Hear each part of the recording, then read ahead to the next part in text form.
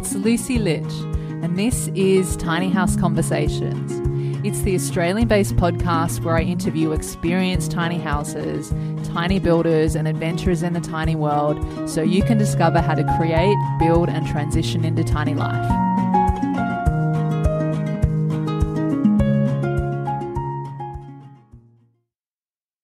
So you want to go tiny, but you might be wondering, where can I park my tiny house? I want to let you know that I have a special unreleased podcast episode of tiny house parking success stories from other tiny houses who were just like you and who have easily managed to find a long-term parking space for their tiny home. Some of them have even found more than one space. So if you want ideas on finding a parking space for your tiny, you can download this episode for free. To get access to it, head over to tinyhouseconversations.com/tiny parking. If you enter your details there, I'll send it straight to your inbox. Now let's intro today's episode. Hey, it's Lucy bringing you another episode of Tiny House Conversations. On the show today, I have Joe Arnesan, who is the co-founder of LJM Carpentry and Construction, along with his business partner and expert builder, Luke McGurgen. LJM are based in the Sunshine Coast of Queensland and build the most stunning tiny houses. I really got to feel the depth of care, authenticity, and genuine desire to want to help people build the tiny home of their dreams through talking with Joe today on the podcast as well as offline. And in this conversation, we talk about the benefits of choosing a tiny building company versus DIY building a tiny house, structural considerations for building a tiny house on wheels, including considerations on the layout and distribution of load, the tiny house models LJM build and the process to work with them. We also talked about some options to connect with power, water, sewage, and off-grid solutions. We discuss questions to ask and things to look out for when it comes to finding an ethical, reliable tiny builder in your area or country, and so much more. Joe is such a lovely guy and was a pleasure to speak with. So on to this tiny house conversation with Joe. Hi, Joe. Thanks so much for joining me on Tiny House Conversations. It's so great to have you here. Yeah, it's great to be here with you, Lucy. So, Joe, you run a tiny house building company called LJM Constructions, and you're based on the Sunshine Coast in Queensland. I'd love if you're able to share with us a bit about your background and then how you came to specialize in tiny house builds. Yeah, cool. Thanks for that. My background is that my first home was a converted house bus, off-grid with a pot belly. I lived there with my mum and we had like 20 wild horses on this incredible farm. And then after that, I ended up living in some converted tramping huts in New Zealand. And that was my normal way of life, living tiny and living minimalist. And then as I sort of grew older, I became a carpenter by trade and moved to Australia, and always had this kind of desire to go back to my tiny roots and to keep developing, with that sort of nature and off-grid living. So when the tiny house industry sort of started to become about here in Australia, my ears really pricked up, and I was very fortunate to meet a guy called Luke McGurgen, who gave me an opportunity to work with him. And yeah, we've been building tiny houses ever since. That's great. I didn't know that you kind of had a background in living in small spaces for yourself, and I feel like that makes it, I guess, even more meaningful. And, because you've had that direct experience of yourself of living in small spaces, and then you're able to kind of put that experience into the style and the designs of your builds and all of that. So that's really great. Yeah, definitely. Like I understand like how inspiring it can be to design an amazing functional home. It excites me a lot. And what was it like living in the converted house that you talked about?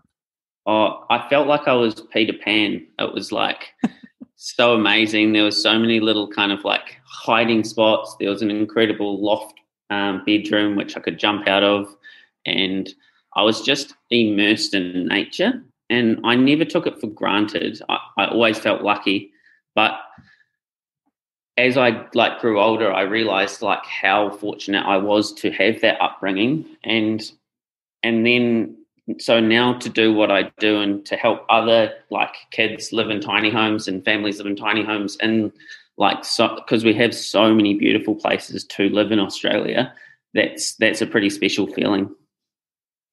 I think we were talking offline just before that, these tiny house builds and this tiny house space is really, it's not just building houses. For a lot of people, it is this way of living that can change people's lives for the better. And, there's so much meaning in it. And it's really cool to also see the evolution of your builds with LJM. And I'd love to talk a little bit about what you guys do. And, there's a lot of people looking towards this way of living, or maybe even already living this way. And some people are DIY building, and then other people are, thinking about going with a building company. And I just love to know from your perspective, what are some of the benefits that you see of using a specialized tiny building company like yours versus DIYing your own tiny house? I think that's a really good question. And I think you will know what is best for you as a person who is maybe quite skilled and handy with tools, and I guess has time to contribute towards their tiny house build. I think doing a DIY tiny house, if you have the know-how and you have the passion and the time like that, you're probably capable of doing your best possible project and being so happy about it because you've created it. So that's be a huge pro about doing a DIY.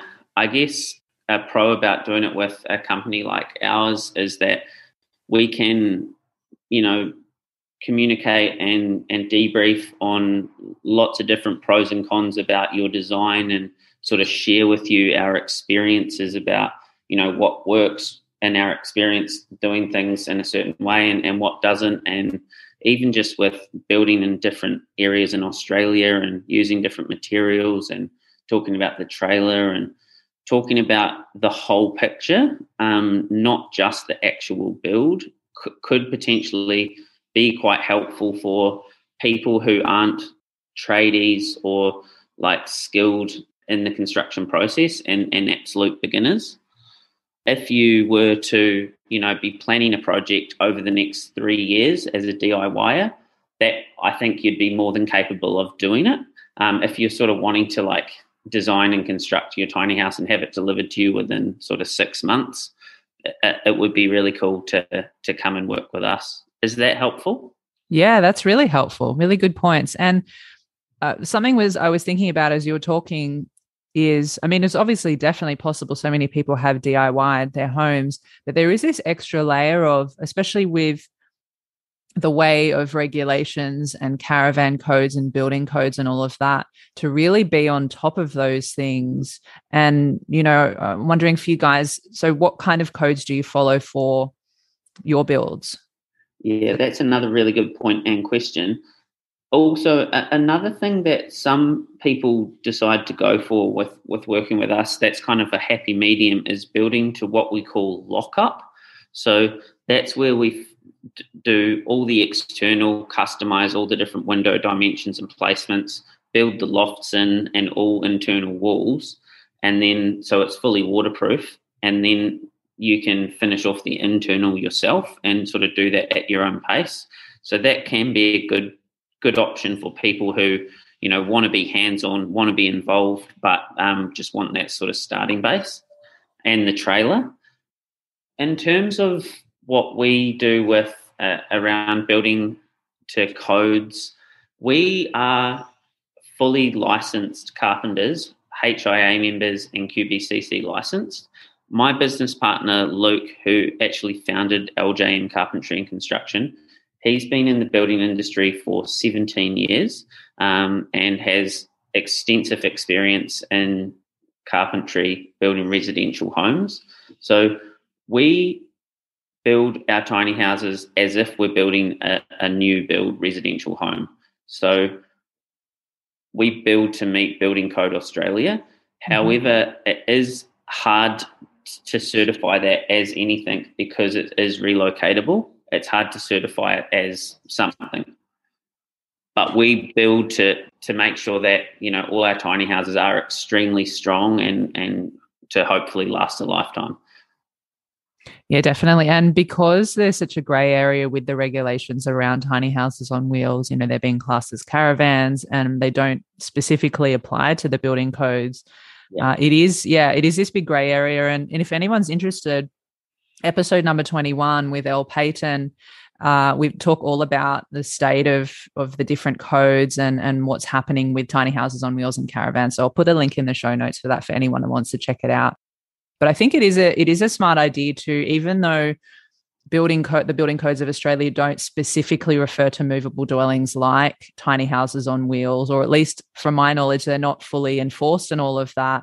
I think it is still a smart way to obviously do that so that you do have a structurally sound fixture as well as doing things safely and making sure that it is something that's high quality as well. And what we do, Lucy, with all of our clients, because we're sending tiny houses to every state in Australia, for example, this month we've had a tiny house purchased in Tasmania, a tiny house purchased to be delivered to Broome, a tiny house to be delivered to Port Douglas. So, these are extremely, far away from each other distances in Australia, which is super exciting and diverse for us. But I really discuss with our clients, what are the fire risks in your area? What do the cyclone ratings need to be? And really listen to, their experience in their areas. And we do our research and work as a team to make sure that their tiny house is built as strongly as possible.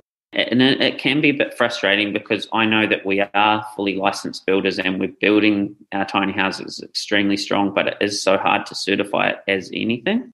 But we do things like, make sure that we've got the right fly screens with the right mesh on them if they're going into fire danger areas, and do extensive insulation and do our research into what insulation will work best in those areas and really good tie down points in cyclone areas and things like that. And also take pictures of it through the build so that you can, if you ever did or were able to certify it, you'd have all of the sort of progress pictures so you can sort of see how it's been constructed. Oh, that's really good, because I know that for things like if someone wants to insure or even register their tiny house on wheels, that those types of things are really important too, and often they get asked for that. So it's really good to know that you guys are really on top of that. And I'm wondering as well, are you able to talk a little bit about some of the types of building materials you use, like what you use for framing, cladding, insulation, that type of thing? Yeah, absolutely. So we are really fortunate because we've got an incredibly talented trailer builder who builds all of our trailers brand new out of galvanized steel.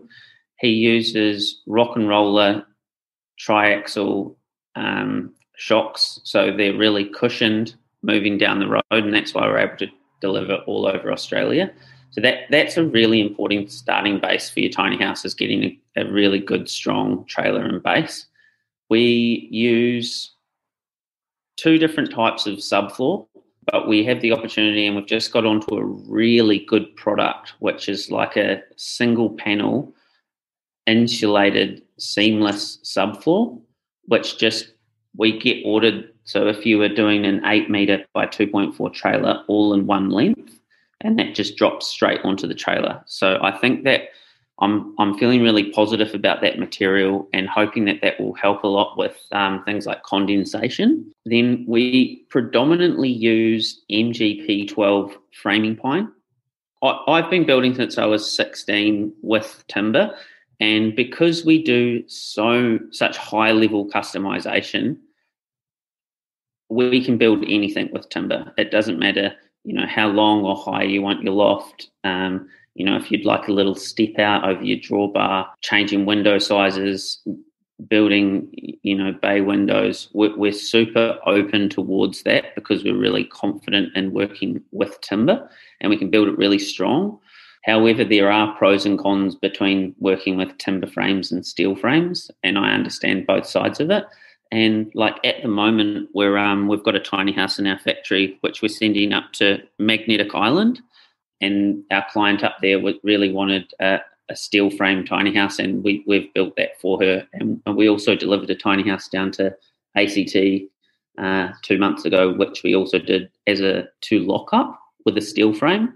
So it really is going to come down to what we think is going to work best for our client in the area with the type of materials that we use. We use wool bats in the walls and in the ceiling, and we predominantly use colour bond on the exterior. The reason why that is it does help to give our tiny houses bracing, as well as it's a really hard-wearing material, and we combine that just to break up the colour bond with Western red cedar and let our clients sort of customise wherever they want to put their cedar.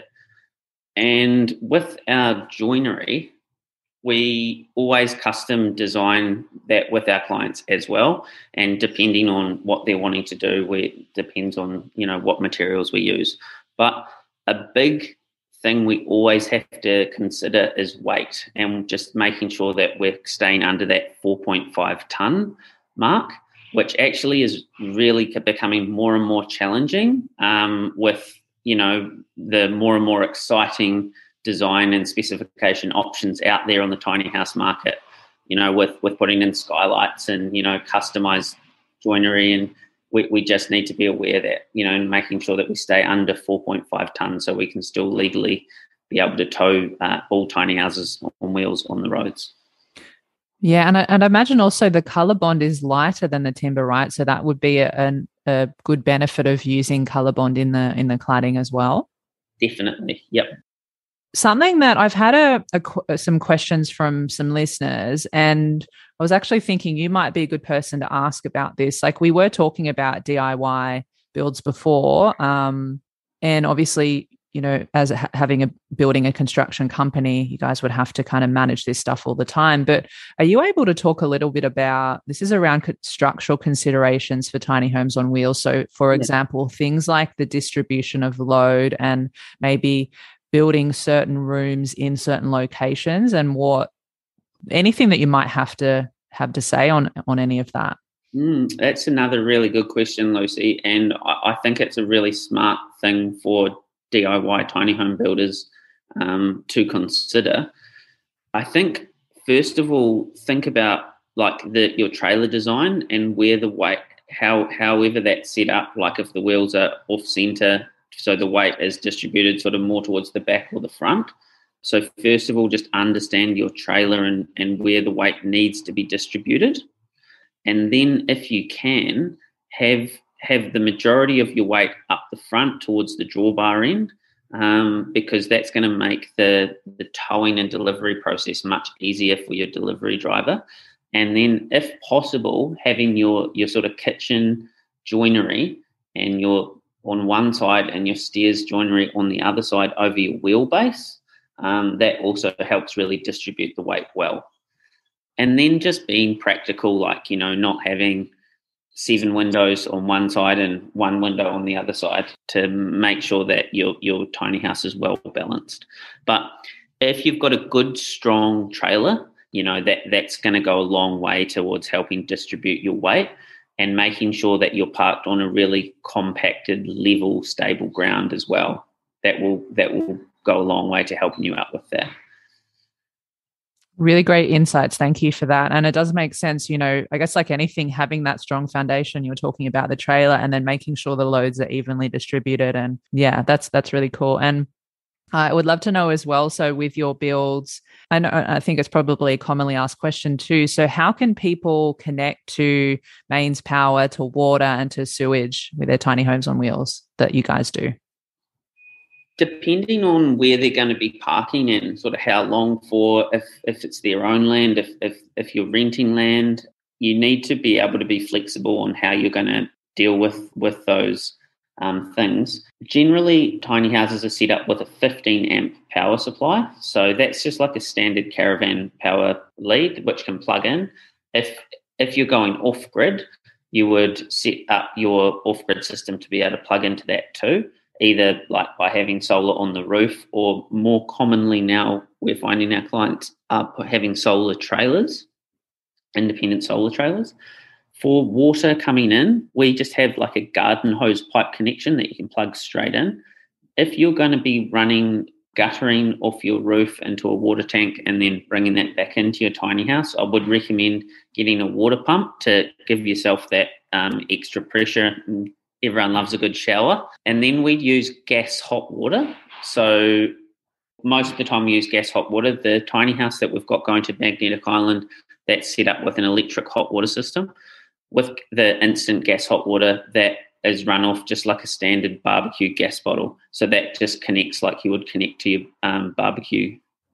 And then with your grey water outlet, there's so many different ways you can do your grey water, but it's going to come down to your parking site and, what's possible and what you want to set up there. And then depending on, which composting toilet you're going to be using. Yeah, there definitely is so many different options, and depending on what the context is of where the house is going to be parked and what's available to different people and maybe budget as well. And you talked about off-grid there. So are you able to go more into some of the off-grid solutions that you offer with your homes? Yeah, absolutely. So I always listen to like what our clients or future clients are looking for in terms of like their lifestyle and how many people are going to be living in their tiny house, where it's going to be parked, and then try and direct them towards professionals that will be able to best help them in their fields and give them different options. We're very fortunate because we've had our same electrician for our whole journey for the last 4 years, and they're really experienced with off-grid solar. So we do often put solar on the roofs of our tiny houses.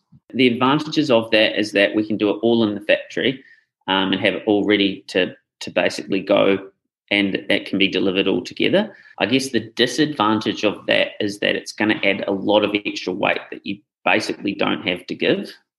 So that's one option that we offer and we help people with. Another option is off-grid solar trailers. And I've paired up with someone called Brett from Iron Sled. They're based down in Victoria.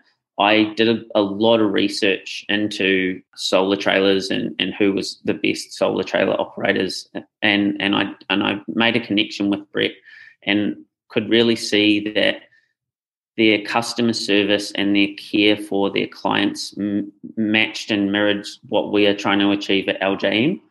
And loved that he was able to sort of customize solar trailer packages to suit needs, because it is so diverse depending on where they are in Australia and what they're going to need to run.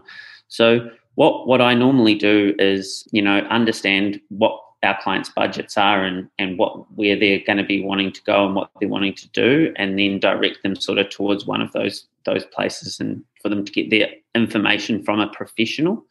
Because like, we are very good tiny house builders, but I think with solar and off-grid, you're best to speak to someone that's all they do and are able to sort of like direct you and educate you in the best way.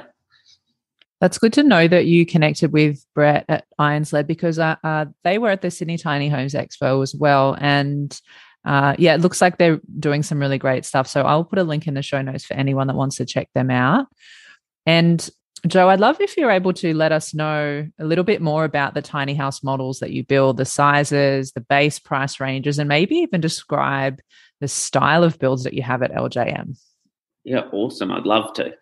So at the moment, we've got 5 models. The Tea Tree, which is named after beautiful Tea Tree Beach in the Noosa National Park. And that's just a single level tiny house, which is great for, people in all age groups. And that comes in a 6 metre, 7.2, an 8 metre, or even a 9 metre, because we can get away with the weight still keeping it under 4.5 tonne at 9 metres long. we recently built a tea tree for a lovely lady who was housing her father and on some beautiful acreage property up in the Noosa hinterland, and we craned it into her back garden, and that was just such a cool experience working with them and sort of seeing that project all come into life and seeing them now, sort of bumping into them at the supermarket and hearing how happy they are with that. And the tea tree model is great because it's very easy to, get around and walk around being all on the one level, and also extremely easy to customize. If you want to have it all open plan or have a little bedroom at the end and we can build you some sort of wardrobe space in there, it's easy to customize that. And it has the beautiful gable roof line with the exposed rafters. Our second model is Lake Mackenzie, named after a beautiful freshwater lake on Fraser Island. Lake Mackenzie is a really simple double loft design. One loft has stairs and the other loft has a ladder, and creates a really nice big open lounge. And then the bathroom is also quite small, so that living room and kitchen area is just really big and open. And I find that we help a lot of like singles or maybe young couples that just want like a big sort of living area and not as much bedroom space with that design. And then we've got our mighty mountain viewer. Oh my God, I love this design. It's just so practical and it's just got such an amazing feel inside it. When you walk inside, it's like everything just opens up. You've got a double staircase connecting both lofts, a nice big long 3 meters kitchen which can have a breakfast bar inside it, super practical laundry with space for a washing machine, shower and toilet, and then a beautiful lounge underneath the master loft at the back end of the trailer. This is the tiny house that we most recently brought to the Redcliffe Tiny House Expo, and a tiny house that we've built probably 35 of, and I've just got happy families all over Australia loving life in that model. Another great thing about this model is it's such a great skeleton to sort of start your tiny house design off, and the amount of variety I've seen come out of that model, like we've never built one the same. It's so nice to be able to put your own personal touch on it, but just have that great base to sort of begin from. And then we've got Broken Head, named after just south of Byron Bay on the coastline there. Lovely little coastal walk. And Broken Head has a really nice easy access staircase going up the back of the tiny house and wrapping around just to make it a bit easier to get up into your loft, and just the single loft with the rest of your tiny house being all open sort of kitchen and living room plan. And that one comes in a 7.2 or an 8 metre. So back to the mountain viewer, that's most commonly built in an 8 metre long as well. And all of our tiny houses are 2.4 metres wide and 4.3 metres high from the ground to the finished roof height, and are no more than 4.5 tonne heavy. There are our 5 tiny house models. And we also do full customs. So I often have clients that I will speak with, sort of from anywhere between like 1 and 12 months before actually sort of initiating their build, discussing different designs and, having a dream board and getting inspiration from some of Bryce's clips or, some pictures that they've seen that they really, love and want to work with, and combining all of those things together. And, that is just such an amazing experience doing the full custom design and then watching the tiny house come to life. It's incredibly rewarding. In all of our models, it's really important to know for any listeners out there thinking about, doing a tiny house build or even with us, is that all our models are totally customizable. Like even if you were to choose a model, we would look at each elevation and discuss it in terms of window placements, loft heights, where's it going to get parked, can we move that window around to sort of get a better sun angle, and we really want to make it personalised to you, and we allow the time to do that. And we're really experienced working virtually. Probably 30% of my clients and some of the best tiny houses we've ever built, I've never met our clients in person. That's good. So you can service all over the country. Yeah, definitely. Yeah. That's good. And what about the price ranges of some of the builds? Like, I know there's base price ranges, and then obviously if people want to add things, then it adds different costs and stuff. But just to give an idea. So to lock up stage, you're looking at sort of around 55,000 to 60,000, and that will include your trailer fully finished on the outside and all of your window placements and internal walls and lofts with subfloor. And then for turnkey, which is fully finished apart from appliances, we get our clients to buy their own appliances and have them delivered to the factory for a few reasons. Some people want to be off-grid, so some people want gas or electric. It lets you allow to choose a 2-burner or a 4-burner, a dish drawer, a range hood, and you can choose your own quality and have your own warranties on them. So for turnkey tiny houses, the average price for those would be about 110,000, and then the additional costs on top of that will be things like window upgrades if you are upgrading to a nice big bifolding window or louver windows. And then just like additional like customized joinery if you wanted us to build you in some like a sofa bed or additional sort of shelving throughout. And then the other costs increase would be things for like solar trailers or, upgrading to a more expensive composting toilet and things like that. And you've mentioned a few times as well about the customization. So I'm wondering, because you talked about clients bringing in their own appliances and laying out the home maybe in different ways depending on what they need. Do you also do customization with different types of paint, like if someone wants natural paint or certain types of building materials, or even like shower heads and taps? And do you do all that kind of stuff too for customization?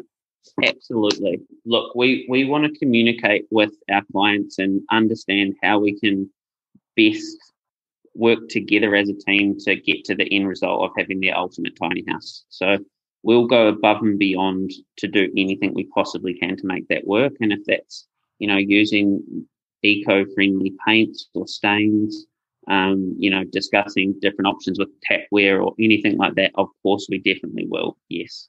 It's probably quite helpful, Lucy, to explain to you and the listeners about our 3-step design phase. Would that be helpful? That would be great, because I was going to ask you anyway what the process is to work with you guys. So absolutely, now sounds like a great time. Yeah, so we break the design up into 3 stages just because it can be quite overwhelming with the amount of options out there with design and specifications. And it's also an incredibly exciting process, and you want to get it right. We fully understand that this is massively important, and we just want to try and organize it in a way where we're sort of taking little bites at a time to get to the end. So we've over time created a 3-step design phase. So the first stage, we do the main building plans. So that's where we would choose a model or combine 3 together and draw up some plans to effectively get our main building plans organized. Decide, are we going to have 1 loft or 2 lofts? What are the lofts going to be used for? Is it an office? Is it 2 sleeping areas? Where does the sun rise? Looking at pictures of the property where it's going to get parked. And also in the main building plans, we look at the windows. And windows can be incredibly time consuming to get right because they're so super, super important. And everything kind of has a flow-on effect from where you put your windows. So that helps to sort of start thinking about, all other elements inside your design. Through that stage, because we include 8 standard sliding windows or fixed windows in our quotes, you could sort of say, hey, Joe, I'd love to know how much it would cost to have 2 louver windows in my bathroom and a bifold window in my kitchen. And when I know like the size of your window, I can itemize that and show you, cool, it would cost, $600 if you wanted to put a louver window in your bathroom, or it would cost this much for a bifold in your kitchen. And you could choose if you wanted to add it in or not. And you can also add it in, and then at the end, when you see, okay, cool, I actually ended up going with a solar trailer, or a higher quality composting toilet that I really, really want. I'm going to do away with the louver windows in the bathroom. That's totally fine. We basically just do it your ultimate way, and then come back and prioritize what the most important thing is for you. So that's stage 1. Stage 2 is joinery. So once we've done your main building plans, that allows us to get the exact measurements for your kitchen and for your stairs and all other places where we'll have joinery. And then you are introduced to Yannick, who's our own personalised custom joiner, and he'll work with you virtually or in person to map out the exact design of your kitchen. So are you going to have a bin drawer? Would you like a pull-out pantry? What handles should we use? What finishes should we use? And simultaneously, while you're doing stage 2, myself or Vicky will work with you and be doing things like flooring choices, tapware choices, so we can marry those together with your joinery. And so stage 3 of the design is all other specifications. So we'll leave no stone unturned. We'll discuss, what toilet are we using? We use Separate Villa 9010s and include them in all of our quotes. They're really great composting toilets for the right situations, and they're great for us because we can set them all up in the factory. Nothing needs to be done on site. But often, like, our clients have done their own research and they really want a different toilet, and that's not a problem. If that means sort of boxing out a gap in the trailer so that we can get the flue through on site, we'll do these things. We'll discuss, exterior cladding and colours, where we're going to want to place our cedar, electrical, plumbing, basically all other specifications. And that's where you've got the opportunity to, ask for anything like supplying your own tapware, or like what you're saying, Lucy, about the low tox paint. And often I will have done something like that multiple times before. So I'll even have connections that I can sort of guide you towards and give you our feedback of what works really well and maybe what we could do better to improve the experience next time. What's really important with understanding that design phase and specifications phase from a client's point of view is it's good to allow time and to not be rushing. So like if you were going to do, thinking about going tiny or going to be building tiny at some point, like in the next 12 months, it's definitely worth reaching out so we can really enjoy that process and take our time and you can have all the time in the world to digest all the information and feel comfortable about the decisions that you're making. And it's also good to allow time to spend with us to do that design, because there is a lot of research and development on both sides to be done. Gosh, it sounds like you guys are so detailed and thorough, and it's such a comprehensive process. It's really impressive. And because I know for me, I'm currently going through my own design process of getting my tiny built, and I know I can see how much there is to go through for both sides, as you say, but also things often come up along the way that you didn't think about, or when you've got new information about how things can be set up. Other things, at least from my experience, have often come up and I'm like, well, maybe I want to do it this way or that way. And so there's so many moving parts, and to be able to break down that process in different parts, as you say, 3 different areas that you do, I think that's a really great idea, because there is so much that goes into it. And you talked about, if someone's thinking about it in, say, 12 months time, what kind of lead time do you guys have at the moment? Do you have a waiting list? And then also, is it people, if they're like, okay, I definitely want to go with LJM and they want to get on your building schedule, do they pay like a deposit and then kind of the process starts from there? We're currently constructing 4 tiny houses a month and delivering them all over Australia. And we have our next available build in March 2023. Wow. So, if you were wanting to work with us, we would obviously love to meet you. And I'd really encourage you to, reach out to us and either organise a factory visit in person if you can make it to the Sunshine Coast, or even do a virtual tour. We're super experienced with that. And if you give me a bit of a feel for what you're looking for, I will be able to know, oh, cool, we've got one of those builds coming up in, a month, and you can time it so you can come up when we've got like an exact similar build to what you're thinking of doing, or time it so we can do a video call then. So, yeah, we're next available March 2023 for a tiny house delivery. And what we do is we basically just get to know each other. Back to the design stage and how that all works. It's so important that we're able to be compatible and communicate really openly and clearly with each other. And like you were saying, Lucy, you can make the best plan in the world, but then you'll get to doing the build or realize something and actually realize you want to do it a different way. So there has to be openness on both sides with that. So if we're doing your build and I notice something that I think could be done better, I'll just be straight on the phone giving you a call saying, hey, look, I've noticed the window maybe looks a little bit lower than it should be. Should we take it up 100 mil and just take 100 mil off the overhead cupboards? I think that would give you a better view out of your kitchen. And if there's any questions like that, I won't hesitate in calling, and vice versa. If you've got any concerns or any input, we're always open to hear it.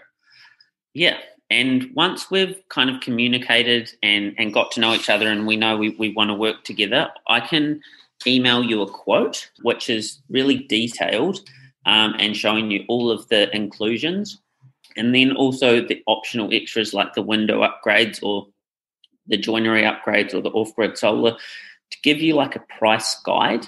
And so you'll be able to know exactly where your price will end up, and also a purchase agreement. So I guess this is something that I would, if you're building a tiny house with us or if you're building it with anyone else, I'd highly recommend you asking for an overall budget. So it's really important to know that, the cost of the tiny house build that you build with us or another tiny house builder is not your complete cost.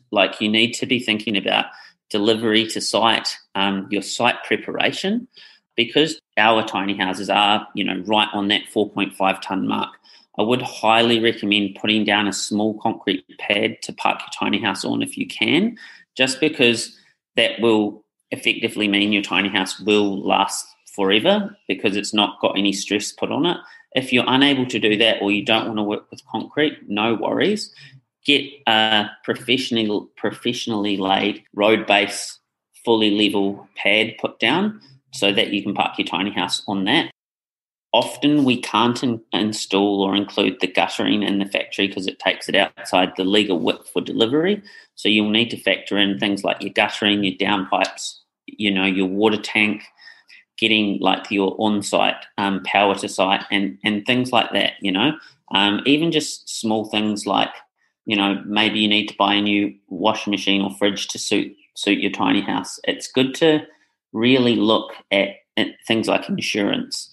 It's good to really look at the bigger picture rather than just rushing straight into doing the build. And I'm really good at educating people on their overall cost and what they should budget before any money is paid, so that you've got the time to realistically calculate and plan for that.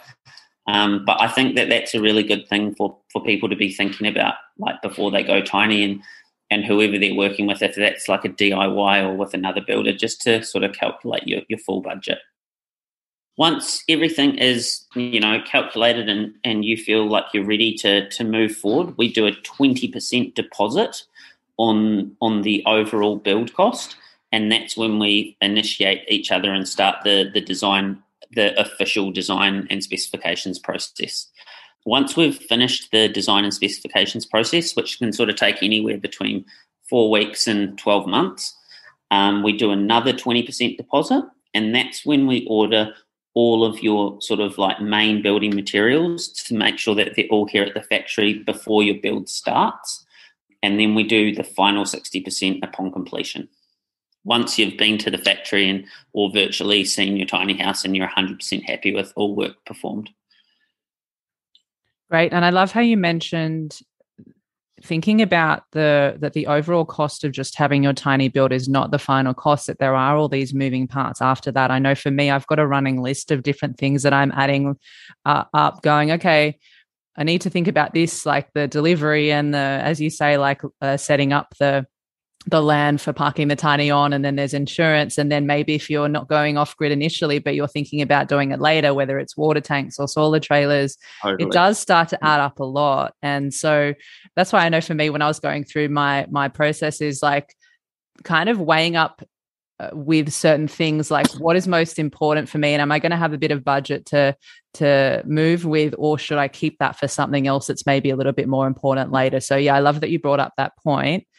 It just makes the whole process so much more enjoyable as well. If you're educated on it, you can plan for it, and you're going to be able to, just enjoy the whole process a lot more.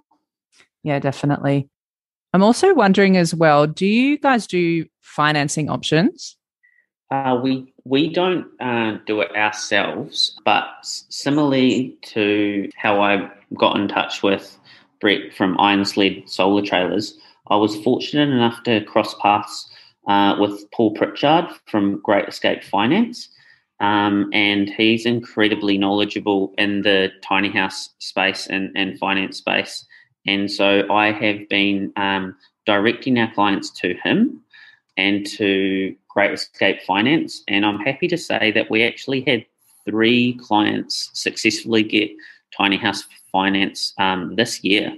And they couldn't speak highly enough of Great Escape Finance and their experiences there. So that's really positive. Yeah, I understand it's not an easy area to be in, but I'm confident that it will become easier in the not too distant future. Yeah, agreed. And if anyone is interested in learning a bit more about tiny house finance, I've got an episode with Paul Pritchett from Great Escape Finance. I think it's episode number 18, and I will put a link in the show notes for that. And it is good to know that those types of options are available, because even though a tiny house is significantly lower than, say, purchasing a regular sized home or an apartment or something, it still is a cost, and for some people it is helpful to be able to pay it off over time. So I think that's good, and it's good. And I know Paul's working really hard in that space to have more options and to make things more accessible for people. And as we start to wrap up the conversation today, Joe, I'd just love to know, like, obviously you're based in Australia and you can service all around Australia. In the USA, we have got quite a lot of listeners. And so if someone is looking for a tiny building company in their area or their country, from your perspective, what are some of those important questions to ask to make sure they're working with someone that's ethical, that's trustworthy, that knows what they're doing, and, maybe is following certain standards or codes when it comes to tiny house building? I think ask to speak to like a client that they've already built a house for, and to get that like testimonial and that feedback would be a really good, accurate way of understanding their level of care. That's what I would do if I was in the States and I had not as much knowledge as what I do here in Australia. Going back to like making sure that they outlay that help you understand your overall budget and help educate you on the overall journey of your tiny house, not just your build part of it. And ask if they're certified carpenters, and ask if they're in Australia QBCC licensed or HIA members, and ask for their QBCC license number, and you can look it up online and see if it's actually something. And I think that it's so important when choosing a tiny house builder that from my experience and working with our clients, it's an amazing journey that you're going to embark on together. And you're going to get to know each other incredibly well, and you're going to have highs and lows.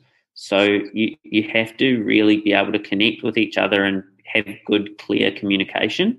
So just finding someone that you feel like you can trust and that you're able to communicate well with, I think will go such a long way in getting your best possible product. Thank you so much for that. And I should also add that we do have listeners from other countries as well. So yeah, I think that kind of same type of thing can apply for everywhere, wherever you're looking to find a tiny house builder. So I'd love to know as well, Joe, are there any exciting projects coming up for you guys with LJM, or is there anything else that you'd like to leave our listeners with today? We've always got exciting projects. We've got 4 a month.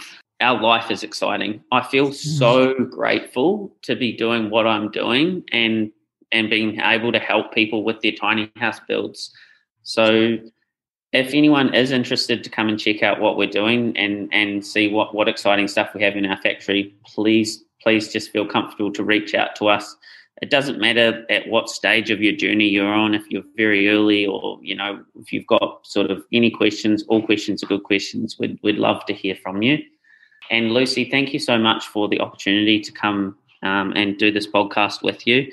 And I think what you're doing is creating an amazing service for people, and I think it is so helpful. Oh, thank you for saying that, Joe. I really appreciate it. And, I have to say, and I said this to you offline, that your tiny house builds are some of the most beautiful that I've seen, and probably my favorite that I saw at the Brisbane Expo. And even just to see the evolution, as I mentioned earlier, of your designs over time, and just what I'm also feeling from talking to you today, that you guys really care, and you've got this level of customer service and detail and customization that is so valuable, especially when, there's lots of different companies out there now specializing in tiny house builds. And then, of course, there's also, unfortunately, the sad situations of those that are not doing things in an ethical way and all of that. So I really recognize that you can feel this level of genuine care and wanting to help someone, bring their dreams of a tiny house to life and have it as exactly as they'd like it, or as close as possible as they'd like it. So it's really great to see what you guys are doing. And where if people want to come and find and connect with you online and have a look at what you're doing, or even make an appointment to chat to you or come and see you in person, where's the best place that they can do that? Where can they connect with you online? They can send us a message on Instagram or Facebook. And my personal contact number is 04 5254 1848. Feel free to send me a text message, and we can arrange a time to have a tiny talk. So I will put that in the show notes as well. And if anyone wants to access the show notes, you can find those at tinyhouseconversations.com. Again, thank you so much, Joe, for being here, for your time. Thank you for your genuine care and for doing what you do in the tiny house space, for building people beautiful homes, and for also helping them to transition into this way of living. And as I said, that could be life-changing for a lot of people. So thank you again. Absolutely. Thank you so much, Lucy, and thanks, listeners. Yeah. And if you're listening to us today, thank you so much for being here as always. Make sure you stay tuned every Thursday for new episodes of Tiny House Conversations, and I'll see you next time. Thanks again for listening. And if you enjoyed the conversation today, you found it valuable, and you want to support the podcast, the best way you can do that is to share the love. That way I can keep bringing you more tiny house conversations to help you on your own tiny journey. So here are 3 ways that you can support the podcast. Number 1, if you have a friend or family member that you feel would benefit from hearing these conversations, feel free to share it with them, email them, text them, send them a telegram, do whatever you need to do to share it with them. Number 2, if you hit the subscribe button, you'll know exactly when the next episode is live. And number 3, if you head on over to Apple Podcasts or wherever you're listening to podcasts and leave a 5-star rating and review. Thank you so much in advance. I appreciate you, and I'll see you in the next episode.